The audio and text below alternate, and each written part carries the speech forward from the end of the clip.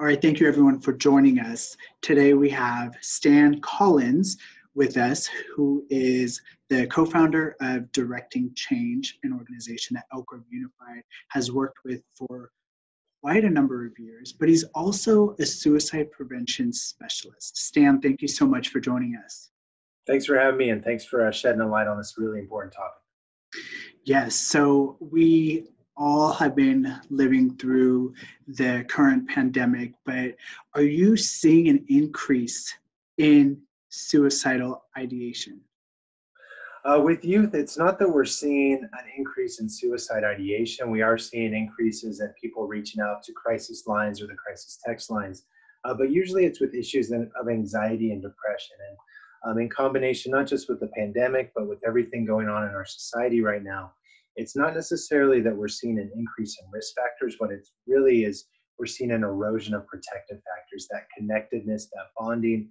Meanwhile, there's plenty for any of us, youth or adults, to be anxious about. So there's a lot of factors at play, but fortunately right now we haven't seen an increase in suicidality among youth.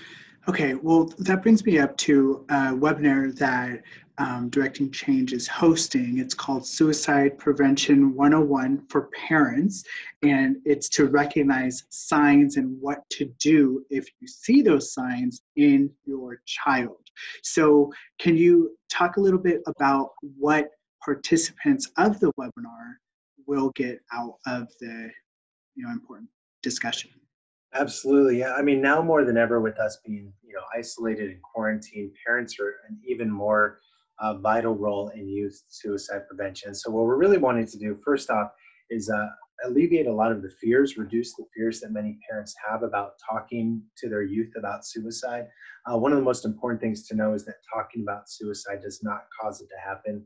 That's been proved time and time again in research studies. What we also want to do is give parents the tools to set the table or create the space to have conversations about mental health, mental wellness, and suicide if needed. So some of the things we're going to talk about is how, what behaviors to be concerned about. The word normal really doesn't exist anymore. So but how do we still define those behaviors and what's healthy and what's not? And then when there is any fear of suicide, to have that conversation. And one of the most common questions I get from parents is, well, when is the most important or the best time to talk to my kid about suicide?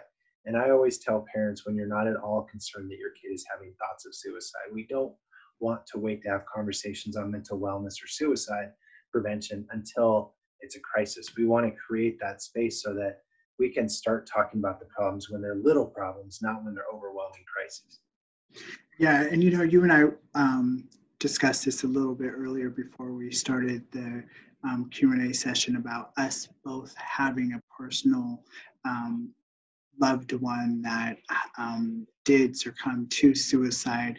So how can parents or anyone in a group of people tell if their child or their peer is behaving like a normal teenager or a normal person should in society, or if there's something going on? Well, and I think that's really what we want to get to the heart of, is that it's, there you can go to suicideispreventable.org to learn more about the warning signs and attend a training. We'll talk a little bit of the warning signs in the webinar, but what we're really looking for is for people to trust your instincts. Is that you may not be an expert in suicide or suicide prevention, but you are an expert in people in your lives, especially your kids.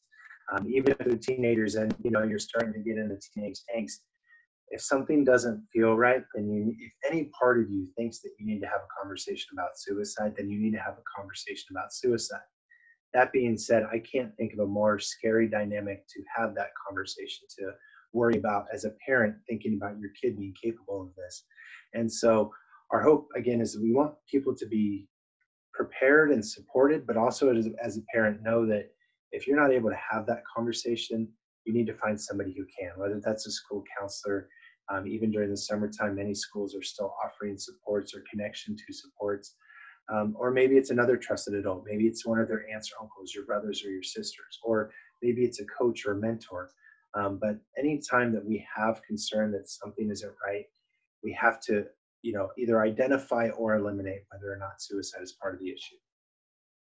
Okay, great insight there. But let's talk about how parents can talk about or start the discussion with their child about mental health and suicide. What tips would you give for that conversation starter?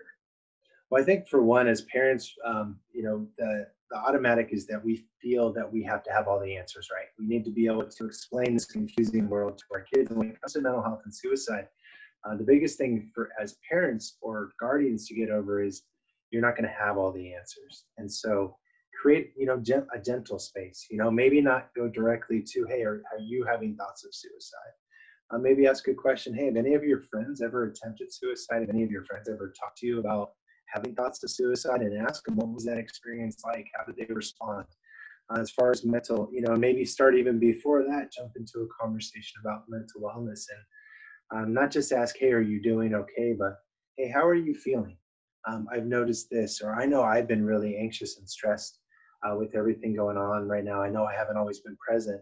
How are you dealing with everything? How are you feeling? Not just, are you okay?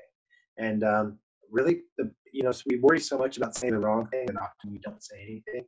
And the most important skill you can bring to that conversation is your ears and listening. And set the table and then let them talk to you. Great suggestions there. So, what if the child or the children don't want to talk to parents about mental health or suicide? What tips do you have for that scenario? Well, I think for one, we have to be realistic with our expectations. We can't expect to have our very first conversation with our kids about mental health and suicide prevention to be just wonderful and they just open up and they feel safe and secure. It's something that you're going to chip away at. There's many other important health issues that we talk to our youth about. And if you're only having one conversation with them about it, it's not going to be very effective. It's about creating the space, letting them know you're there, and letting those conversations grow and evolve over time. The issues that a middle school student deals with around mental health are going to be different than a ninth grader or a senior. So I think for one, allowing it to be a series of conversations, not trying to pack everything into one. And so if they don't open up, follow up. I tell parents to be gently persistent in their conversations, but if they aren't the individual, I challenge parents to think about what would be some of the reasons if you were a kid that you wouldn't want to tell your parents about your mental health issues. You may not want to disappoint your parents. You may be worried that they're going to overreact. Your parents, the kid might think that their parent is already having a hard time and they don't want to be a burden on them. So I think it's when we take our own egos out of it and we think about what are some of the reasons why a youth might not want to open up to their parents and say that it's not me, maybe it's the dynamic, and how can I make a healthier space for that dynamic to have these important conversations. And if not, again, as we said earlier, find somebody else, find a mentor, find a coach. Who is that person that your kid would be open to talking to? Okay, thank you, Stan. And one last question here. So, who can parents turn to if they are concerned their child is thinking about suicide? Well, of course, the schools are one of the most, especially you there in Elk Grove, you have a really strong student support services. So I think parents often hesitate to reach out to the school because they fear it's going to affect their child's academics or their opportunities to get into college. And it's really important for parents to know that those files are kept totally separate, that your child's academics and their mental health are completely separate, that the school is there and you all can connect them to an amazing set of resources.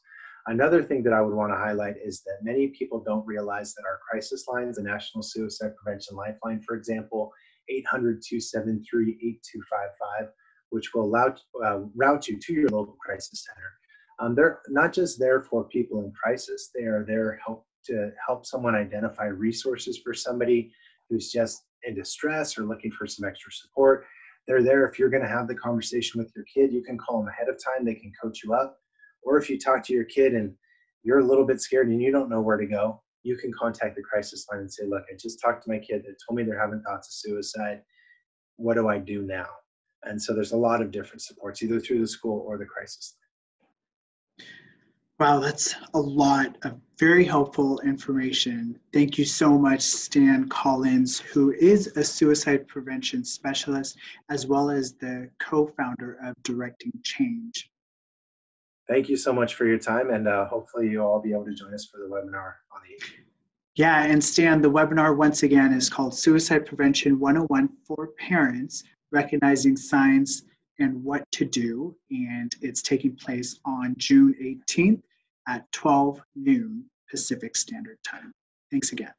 Thank you. Take care.